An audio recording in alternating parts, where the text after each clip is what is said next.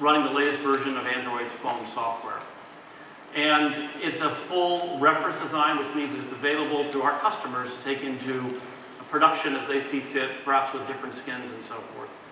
This is a significant step forward in our commitment to bring Intel-based phones to the market in the first half of 2012. Today, I'm also very pleased to announce a development partnership with Google around Android. To describe the details of this partnership, I'd like to have you join me in welcoming to the stage Andy Rubin, who's Senior Vice President of Mobile at Google.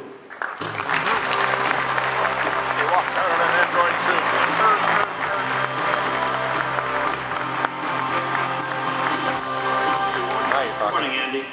As you know, Andy, Google and Intel have been working together as partners in computing solutions for many years in the data centers, on Google TV, on Chrome OS, and now our smartphone design teams have come together in optimizing our silicon, our design for Android through the collective work of our engineers, and I'm really excited about it.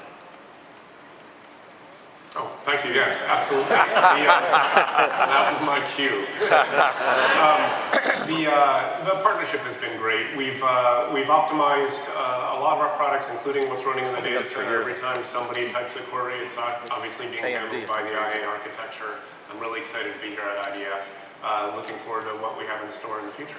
Well, we have lots of products coming out that I hope you guys can take advantage of, in phones and tablets, and we're excited about optimizing our silicon and reference designs around not just the current releases of Android, but the future ones as well. Very good. Well, let's talk about the future a little bit.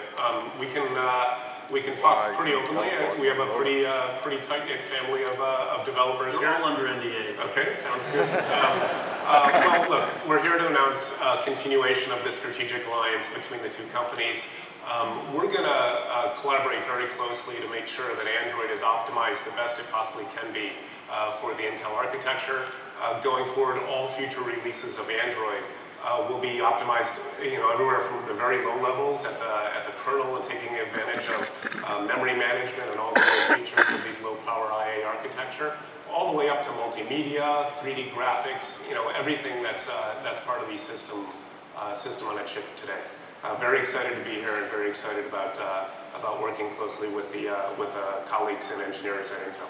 Well, so are we. Every time we've collaborated with Google, good things have come out of it. So I'm excited and have high expectations around this as well. Very good, and I'm eager to see the innovation that the developers create as well. So thank you very much for having me. Thanks, Andy. See you.